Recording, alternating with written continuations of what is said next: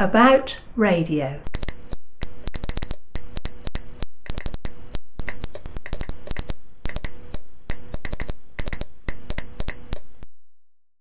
This is my 2-element beam that I made for 20 meters, and I looked at the last video that I made back in 2011. That's the last video about this antenna, and I said I'd talk a bit more about the gamma matching unit, and I realised that I haven't actually got round to doing that.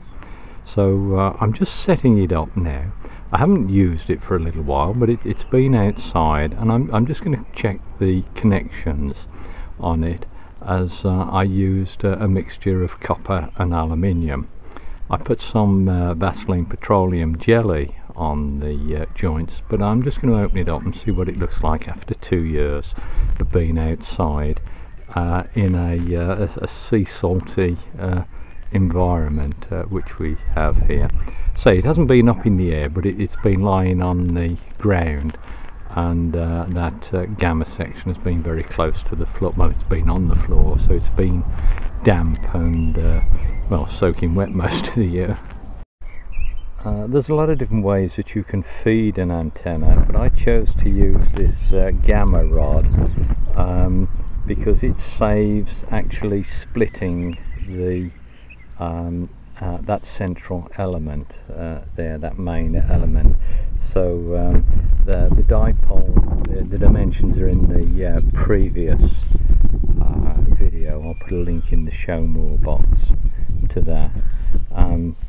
So that's the driven element, and then the other element is shorter. It's a director. Anyway, the gamma is connected to there. That little bit of green and yellow wire connects to the screen of the coax. You'll see I've got the coax pointing down, or when the aerial's the right way up, it's pointing down, so any rain sort of drips out of it. And then the centre of the coax is connected to the bottom rod. I'll get in close and show you those. What I've got here is the coax. Let's say this is up in the air, and this is the direction of the ground. What I've done was opened up the coax, separated the screen out of it, so and then I've put some green sleeving over there. And what I've done, I've forced Evo stick. It's a contact adhesive, but I've forced that into there, and then I've taped over it whilst it's still wet. So all of that should be good. I guess you could use self-amalgamating tape, but I've always used this Evo stick, and it's served me well. And again, down here I've soldered the end of the coax onto this copper pipe, and I use these materials because of what I've got. This is a plastic water pipe that force fits into this copper tube, and then this is the other part of the gamma, and that little bit of tape is just marking it. So this forms a capacitor, and then tuning that is this little strap here. Again, I use copper because it was what I'd got at the time. So I've just put some tape on there because these are set, the tuning of the antenna, and is set by this rod and the amount of engagement of this capacitor. These two pipes make a capacitor, and that's a dielectric, of course. As I say, this is all a very tight fit, so there's no water can get in there and change it. So what I'm going to do is open these up, have a look, see what state they're in, and I'm going to put some lithium grease on them, and I shall probably grease this up as well. By the way, I've clamped these components rather than drill through here, because I could have drilled and tapped that or put a bolt through there, but if you drill this element, you weaken it as it flaps about in the wind. There's a good chance that it will break. I'll be able to slide the bottom one off. But so look at that. That's, you're seeing that as I'm seeing it. Yeah, there's, you can see that's still good, which is not bad. That's 2 years out in all weathers, and hopefully I'm getting that one in shot. Can't see. Yeah, that's adequate. But I'm going to clean that up with some wire wool. I'm going to have to open that, unfortunately. There, slide that off. So inside, you can see there's just a little bit of the Vaseline that I put in there 2 years ago, but that stayed good. Without the Vaseline in it, of course, it would all look like this. Hopefully I'm getting this in shot. Yes, that's the gamma match, or the gamma match capacitor, and I've actually got 8 1/8 of an inch, 8 1/8 inches engaged, or if you like, 205 millimeters, and that just fits in there. So it's a good tight fit, and there's no sign that moisture's been in there particularly. That looks about how it was a couple of years ago. So we'll clean this area up with some wire wool, and put some lithium grease on it, and put it back together.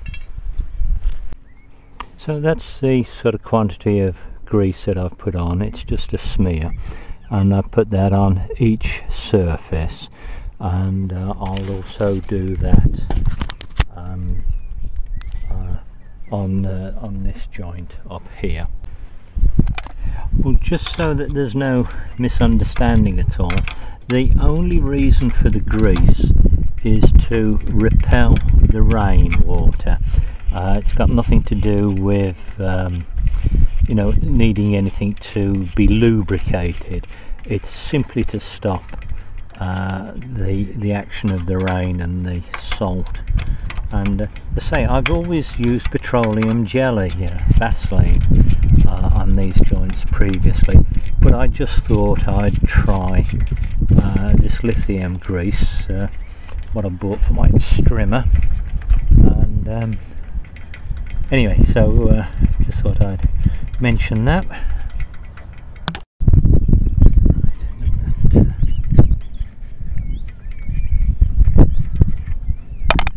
Disconnected there, and again, that's what that looks like. So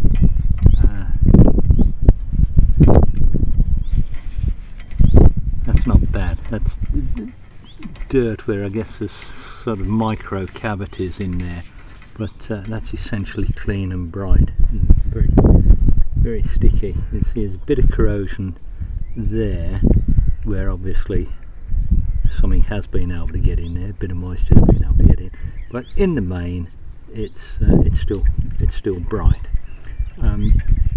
So that's 2 years of salt air.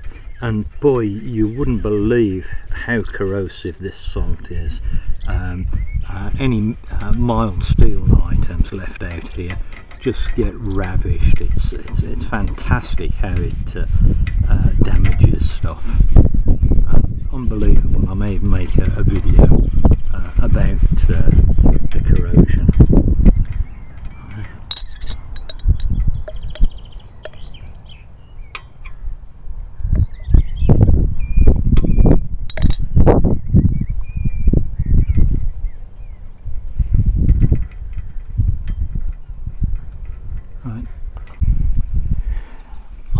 Probably similar to a lot of radio hams, in as much as I can go for months at a time without operating the ham radio, and quite happily come back to it at some some later date, and I love the hobby, and I met some very interesting people.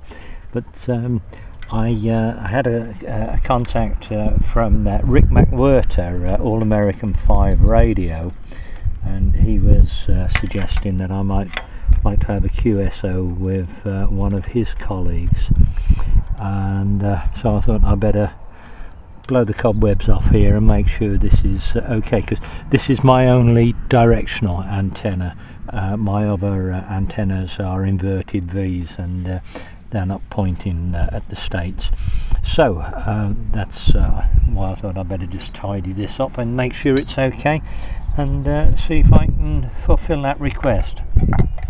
I don't normally work on any schedules, as I hate having to work to anybody's time scale, but seeing as how Rick had made that suggestion, I thought I'd follow through. Well, that bit of video that you've just seen was made yesterday, and I'm glad I got all of the work done outside then, because it's a dirty old day today. Not too windy, the wind's always blowing here, but you can see the visibility's dropped down a fair old bit. Oh, that's let's say my rotatable aerial, and then up here is my 20 meter beam, or sorry, 20 meter inverted V, and then that's my 80 meter inverted V, which you've seen before. And I use this this beam on high days and holidays, so I just pull it out to have a bit of fun with. But as I say, I just thought I'd have a look at that and just check it, as it's 2 years since it's been assembled. But it works well, and I have a bit of fun with it.